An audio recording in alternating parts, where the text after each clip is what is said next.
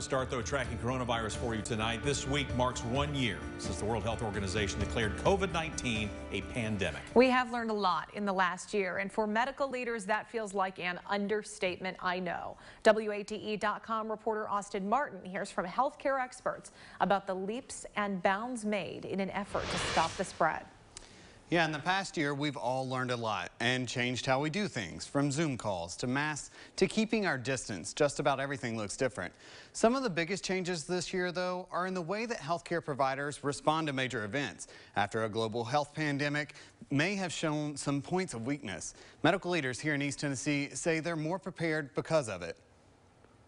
Thinking back to March and April, that seems like an eternity ago. 365 days. All of those things that we did in the past year, they make a lot of sense now, but when we were in the middle of it, we were learning as we went. Learning to adapt. This was new, and this was a new virus, and this is our first time as a society navigating a pandemic on this scale during many of our lifetimes. A pandemic kept us apart, but brought us closer, not just as people, but as a community. Dr. James Shamiyeh with UT Medical Center says working together is what got us this far.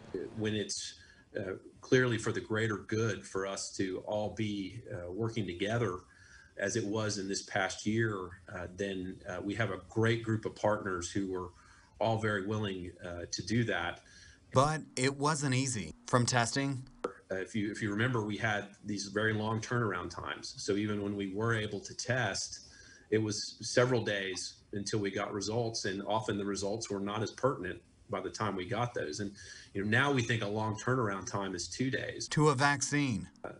The ability to get that vaccine developed, tested, proven safe, and deployed, a true success.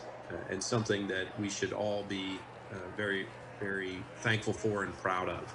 Learning more and more every day. I really do feel like we've compressed about 5 years worth of learning and experience just into 12 months. Moving on. Those lessons will carry forward. How do you quickly establish testing? How do you develop the vaccine? Those broader issues or those policy issues are things that will need to be sorted through. To that new normal we've heard so much about.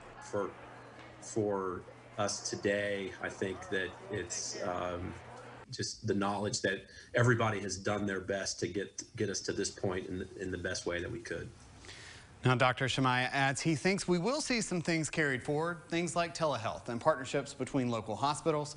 Medical experts also say it's important to remember as we mark this anniversary, we are not done fighting just yet. It's important to practice those 5 core actions and get vaccinated as soon as you can.